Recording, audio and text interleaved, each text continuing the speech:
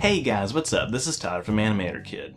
We've spent hundreds of hours watching events take place in the Star Trek galaxy, a version of the Milky Way galaxy filled to the brim with all kinds of ancient civilizations, strange planets, and other cosmic activity. And a few times throughout the series and movies, we've seen visualizations of different planetary systems and even entire quadrants. Some dedicated writers and fans have even gone as far as to publish entire books or websites dedicated to star charting the Star Trek galaxy, including Jeffrey Mandel's Star Trek Star Charts and StarTrekMap.com, all of which lay out various locations in the Star Trek galaxy on expansive grids.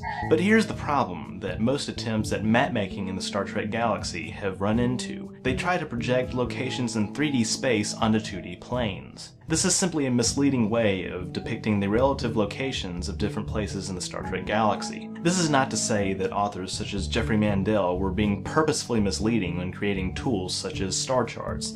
But the fact of the matter is, in order to get the best, most accurate picture of where different places are in relation to each other in the Star Trek galaxy, we're going to have to construct a 3D visualization. So today I'm going to try to answer the question, what does Star Trek's Alpha Quadrant look like? Now, over the past few years, in addition to making awesome videos for YouTube, I've also tried to figure out what exactly a 3D representation of the Alpha Quadrant would look like. Today I'm going to be using Universe Sandbox to help us create our visualization. The first thing that we need to realize is that the Milky Way galaxy is very, very big and very, very crowded. That is to say, a top-down view of the Federation and its neighboring powers is much more complicated than those 2D maps lead on. This is why certain elements of Star Trek's astropolitical scene are not easy to interpret in 2D publications such as star charts. For example, several episodes of Deep Space Nine make reference to the existence of a Cardassian-Romulan border, even though on most 2D maps of the Alpha Quadrant, Romulus and Cardassia are on opposite sides of Federation space. Even if this border is temporary during the Dominion War, it still begs the question of where exactly these powers are located in relation to each other, and just how they're oriented in 3D space. One solution for this problem is for the bulk of Cardassian territory to be located above Federation territory. That is to say, most stars in Cardassian space would be equivalent to stars in the northern celestial hemisphere, or the northern sky. There is some evidence to back this up, even on those 2D maps, especially the ones in Star Trek Star Charts that place the Romulan-claimed Kariah system next to Cardassian territory. This is how the Dominion was able to infiltrate the Klingon Empire without having to cross the Federation like a highway. We can actually recreate a small portion of local space by plotting a few real-world stars and placing fictional worlds around them. For example, real-life stars such as Tau Ceti, Alpha Centauri, 40 Eridani, Pollux, 61 Cygni, and others correspond to known locations in the Federation's sphere of influence. Immediately, it becomes clear that some of these stars are located above or below the galactic plane, which means that when they're projected onto 2D space, some liberties have to be taken in order to conserve space. As we zoom out even just to a 40 light-year radius, things become infinitely more complicated. There are thousands of stars located in this area, with hundreds of bright stars visible, but the relative closeness of space, just a few days travel time at warp 9, provides some flexibility in determining just how far these systems are from Earth. With the exception of a few ultra-bright stars such as Rigel and Antares, the further out from this 2-sector radius we go, the more warped the projection becomes. That is to say, the location of certain stars along the galactic compass used on most 2D maps becomes almost meaningless. For example, the Deneva colony is commonly accepted to orbit the star Kappa Fornacis, which is 72 light-years away, even though Star Trek Star Charts depicts it as being less than 30. However, this becomes partially reconcilable when we take into account that Kappa Fornacis is 23 degrees below the celestial equator.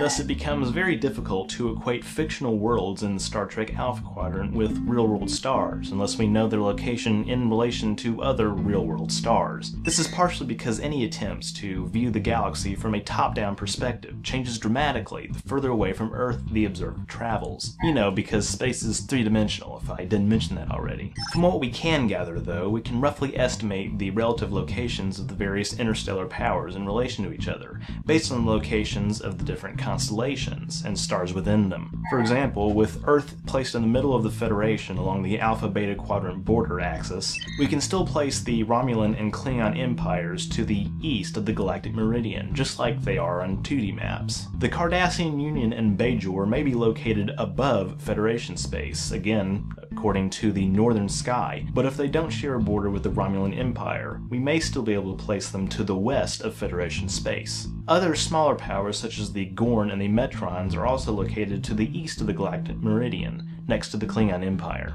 The Tholian Assembly is also likely located above Federation space, because Star Trek Star Charts places the star Omicron Cephei in Tholian territory, which likely extends into the northern sky. We can gauge this because when the Tholians, who were otherwise isolationist, interact with other species outside their territory, it is often with interstellar powers on both sides of Federation space. Other powers such as the Breen, Ferengi, Zenkethi, and Shiliak are also likely located to the west of the galactic meridian, although their territory extends towards Earth, which explains the level of interaction between these different powers in Star Trek. Clearly, the Federation is among the largest of these powers due to its expansionist nature, a concept I'll explore further in the next episode in my Star Trek Future History miniseries. Of course, all of this is simply what's located within a 10,000 light-year diameter, or 10% of the Milky Way's total length.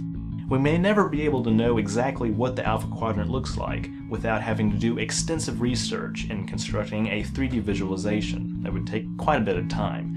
I just wanted to scratch the surface and establish that the real locations of these different places would be much more complicated than those 2D maps lead us to think. As for the Gamma and Delta quadrants, it would be next to impossible to apply this method to stars located in those regions of the galaxy, because the galactic core is in the way of our telescopes. So until we obtain a model of what star systems really do look like over 30,000 light years away, Star Trek Star Charts is just as accurate as any model in depicting locations in those quadrants. Thank you guys so much for watching. If you enjoyed this video, be sure to leave a like and comment, and don't forget to share it. If you want to support me on Patreon, click the element on the end screen. Don't forget to subscribe, and don't forget to be awesome. Live long and prosper.